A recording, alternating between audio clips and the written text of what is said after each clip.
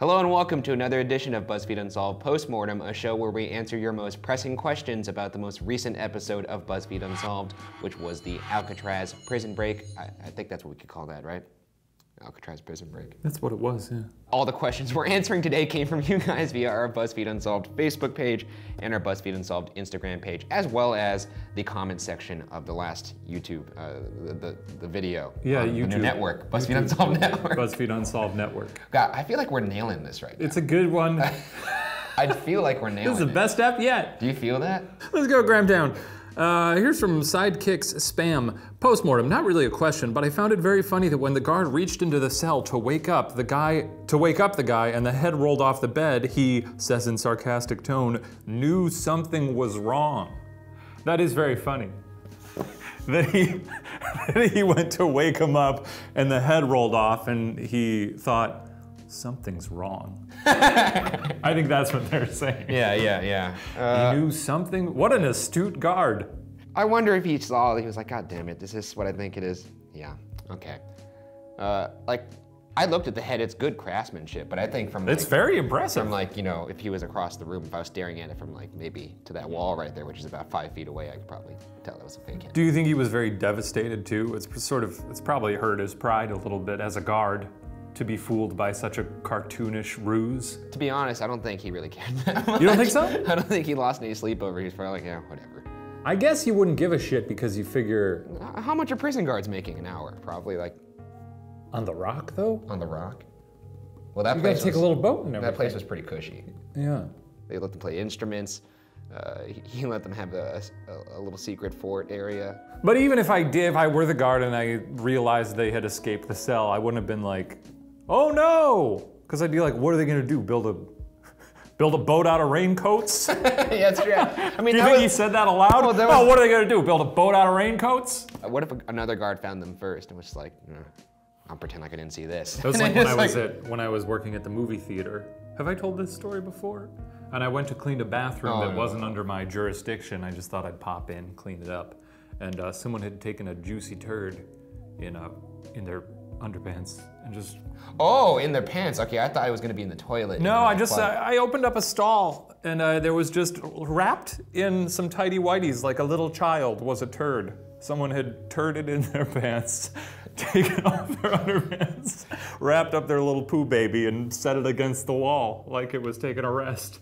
And I just saw it and I was like, well, I walked in here to clean this, but there's no one here, so I'm just gonna back out slowly and walk to a different part of the theater and leave it for someone else. Just like that. I think that's what maybe a guard did here. They walked in, they saw that fake head, and they're like, God damn it. That's a fake head. Well, pretend like I wasn't here. What's for lunch? This comes from Facebook from Lauren Smith. My theory is that they left their belongings in the water to make the authorities think they had perished in the water. If they were smart, they memorized the numbers in the bags to dispose of in the water so that they could call whoever they needed, like their father, to avoid being suspected on the mainland. Super big fans of your show, by the way. Hashtag Team Bugara all the way. Super psyched to hear from you guys. Okay, good stuff. Actually, I like this theory quite a bit. Basically, they abandoned all their items as a ruse to try and make people think they died. Frankly, I don't understand why I guess, yeah, if you made it seem like...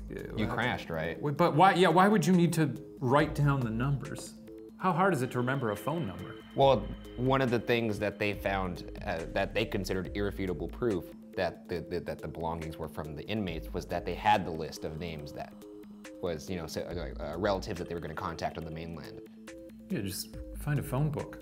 No, but I'm saying they wrote that down as like fake evidence. Be like, this is definitely us. This is definitely us. Yeah, that's what I'm saying. Here's all the people that I know. It doesn't make sense that they would need to do that. Well, they did it. So the only reason I could see them doing that, like as they're positing, is just to make authorities go, yeah, that's definitely them. We didn't posit that in the episode though. Did we not? We didn't. That's a good thought. You're using your noggin. Because if you remember, the boat was never found. That's right. So they probably used the boat to get to shore, and then they were like, let's toss some shit overboard. Yeah, that'd be like, here's my watch. Yeah. Take out a tooth.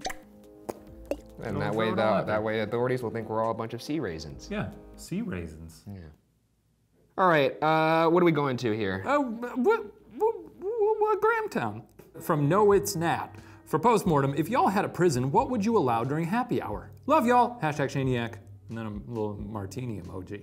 If I had a prison, so I'm the warden in this scenario. Yep, it's your prison. What would I You allow make the rules. I don't think it's happy hour. There would be no happy hour. No? No happy hour. Every hour is sad hour. I mean, they're people. Absolute quiet. They're people, Ryan. Not anymore. Well, come on down to my prison because we're gonna have a lot of fun. We're gonna have Scrabble and popcorn. Man, I gotta start committing some crimes to get into that Yeah, prison. it sounds fun, right? Yeah. And I'll pop it myself on my little whirly pop. I'll start popping it and everyone will be like, huh? And then I'll hit the button, all the cell doors will open. And we'll come Oh, great, up. yeah. So your prison, it's popping time. Your prison is more like the one from Paddington 2. A little like bit, yeah. You don't want to have a little popcorn prison time? Your prison sounds pretty fun, but mine, no. Absolute silence. That's unbelievable. Absolute silence. That may be inhumane, actually. I hope so. Yeah, maybe I'll let them have some fun. I don't know. In what way? Dream boards or vision boards? No, dream boards isn't good. Maybe they could, Movie night? 30 minutes of Netflix a day, I don't know. 30 minutes of Netflix. Okay. They'd have one big Netflix account where the login page would have 10,000 different profiles. You have to find your profile. By the time you found it, your 30 minutes would probably be up. What about like a nice craft station? Sure, that sounds good too. I've never had any aspirations to own or operate a prison, so it's like not something I usually think about.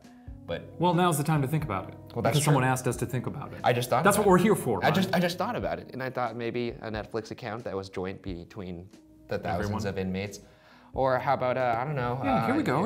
Yeah, keep going. They could whittle. I don't know. They could like whittle. You're gonna give them knives? Is that what you're gonna do? Because that's not good. Yeah, it'll be fun. Throw a little in the mix. You're gonna issue knives to every prisoner and say, now these are only for whittling. These are only for whittling and basket weaving, and I'm gonna open the doors and see what happens. And then you take them outside for some target practice with some rifles. Exactly, yeah. Now these are just for the clay pigeons. This is just so you could practice firing off into the sky for funerals. That's it. It's only for the sound. So, anyways, you're free. This is from YouTube. This comes from Louisa G2. Louisa G. If you were in Alcatraz, would you want to escape? And if so, how would you do it? Yeah, I think I'd want to escape. I don't think I would. It sounds nice. Yeah, I mean, this did sound like a pretty People pay a lot of money to go there cozy nowadays. little prison. Yeah, I actually was in San Francisco this past weekend. I thought about going to Alcatraz, but it was a little too pricey for me. Yeah, last time I was there, I was like, oh, I gotta go to the Rock. You gotta like schedule a tour, pay a bunch of money. Yeah. These guys got to stay there for free. Also, I was like on vacation. I didn't really want to spend one of my like off days going to a prison, a dirty, dusty place when that's what I do when I'm at work. That's true. I think I've seen enough prisons. Yeah. I'd chill. I'd just chill. It seems like the guards were kind of nice. I'd probably get a good rapport going with them. Just hang out. They seem pretty. You're treating it like it's a dorm. Like you're like, yeah, it's pretty sweet. They seem pretty accommodating. You'd be like, oh, can you move me over here? Give me some more raincoats and pillows. And they'd be like, sure, yeah. It'd be a cozy little place. I guess you could sell. I'd be like, what's Shane up to? Oh, he's actually doing pretty well. He's got like a 1-bedroom, 1-bath in San Francisco. It's tough to live up there. Yeah, that normally runs you like $3,500 a month, I'm sure. Sweet ocean views. Yeah. This is from YouTube. Destiny Dustin. For postmortem, if the scientists got pretty close to Golden Gate Bridge in similar conditions, don't you think that the escapees could have got as close as they could in the raft before it sank and swam the rest away to shore? If the raft sank, then they would have lost their personal belongings that were found. So they're saying that they didn't do the toss the shit over the side as a ruse. They said that the raft sunk because it was, made of raincoats. Yeah. And yeah, I think they could have swam the rest of the way. Yeah, I mean, if these nerdy ass scientists can do it. I saw some people, they were tweeting, they were like, not all scientists are nerds. Yeah, they are. I need to see a picture of these scientists. Yeah. So show me your hunky scientists that exist outside of CBS. Wouldn't that be just a hilarious side effect of this show if from now on people just start tweeting pictures of us of scientists that are like fucking jacked? Yeah. Like just ripped, like I'm a scientist, you think I couldn't make it past shore? And he's like flexing. Yeah.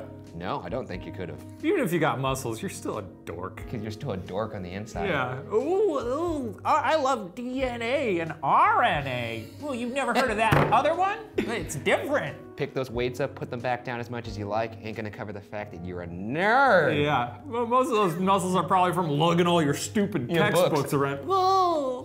Oh, don't book me. He's doing 300-page curls. Yeah, look at that. Look at real buff. Intellectual curiosity is important, and you should you should really try to consume knowledge voraciously, but also scientists are fucking dorks. We should start that hashtag, ripped scientists. Ripped scientists. And just, people will never figure out it traces back to us. Yeah. Get that trending. Get it trending. Ripped scientists to prove us wrong. Yeah. Yeah, I don't know. I think they would have made it. I think they were fighting for their life, a lot of adrenaline, a whole lot of I don't want to die going on in their head.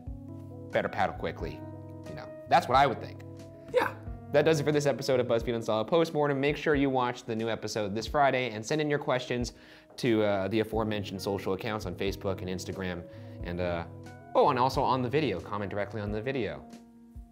And subscribe to BuzzFeed Unsolved Network. Yeah, and maybe next time you'll be featured on the next postmortem. And thanks for watching. There's 1 million subscribers now. That's good.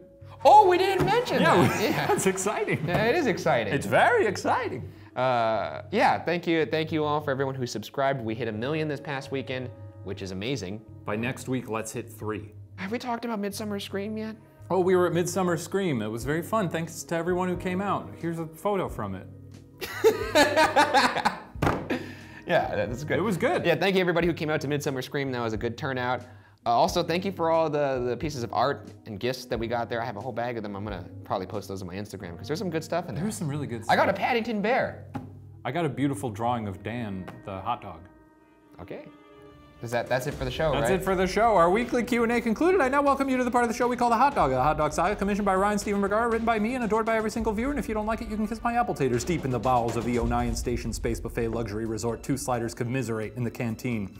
Oh, hey, Christopher. Long time no see. Oh, whoa, Alice. Yeah. They had me up on the Lido deck. Lifeguard duty. Not what I signed up for, but somebody's got to keep an eye on those pickles. Yeah, tell me about it. Anyway, I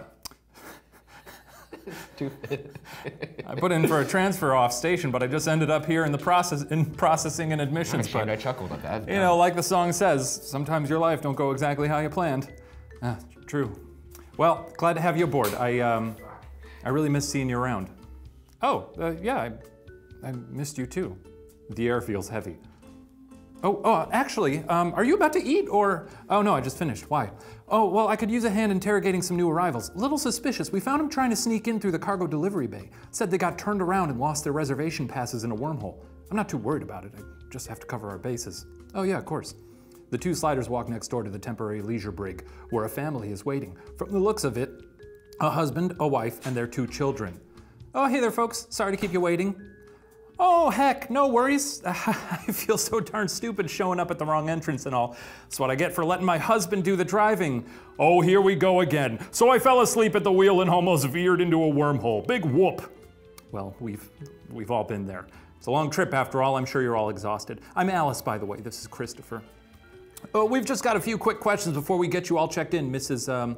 Teresa Matterhorn. I'm a high-powered attorney, and I've been looking forward to this vacation all year. This is my husband, Cecil Ramon. My friends call me the Juggernaut, and our 2 sons, Delmar. I'm just a sweet boy, and that's it. And Smeech. Whee! Well, a lovely family. Christopher's pulling up your reservation right now. I'm so sorry for the inconvenience. In fact, to make up for all the trouble, we can offer you some vouchers for... Hey, Alice? Christopher furrows his brow at his handheld tablet, then looks nervously at the Matterhorns. Do you mind, can I talk to you outside real quick? The sliders leave the holding cell. Oh God, they're gonna kill us! They know! They know! Shut up, Joblet. This was our only way into this place. Just play it cool, turd ball. They're buying it. You don't think there's warrants out for our arrest? They're probably putting the pieces together right now. We gotta fess up. You squeal in your cobbler, you hear me? I'll kill you before they get a chance to slap the cuffs on us. Oh, try me, Goondis. You know we used to be friends. You were my only friend. You locked me in a mind prison, a-hole. Shut up, here they come. Sorry about that, folks. Just, putting out fires all day. You know how it goes, as an attorney. Sure, as an attorney, yeah. How much longer we got? I get it. I gotta go to the bathroom so bad. What do you got here? Oh, okay. Anyway, here's those vouchers for free toaster tans. You weren't in our system, but I'm not too worried about it. Oh, thanks. Well, if you head out those doors and take the elevator on the left up to the 174th floor, you should find your room. And don't forget to stop by orientation to shrink those worries. Oh, and by the way, you guys look just like those people on the news. You gotta find a newspaper and take a photo with it or something. It's incredible. We'll do that. Thanks for all your hospitality. Come on, Smeech. The family exits. Well, that was uneventful. Well, you should know by now nothing exciting ever happens around here. Any big weekend plans? Oh yeah, Seymour's taking me to the pasta parade. Ugh, that guy? He's a nice guy. Will Maisie and Co. track down Gene, Mike, and Garce? What sinister plans does the Dark Master have in store? Where's Lil Pam? All this and more next time on the Hot Dogga, only on Bun. Well, I gotta go to the bathroom. That was Stop, you can't, no, nope, can't hear you. Your mic just fucking... His mic's dead? You've got nothing to say. No. What? You loved the episode? It was the best episode yet? I can't even hear it. What? Oh, Ryan, that's too sweet of you. Ryan loved it. I gotta go to the He loved it. Let's cut to that clip of him laughing at it again. See you next week, folks.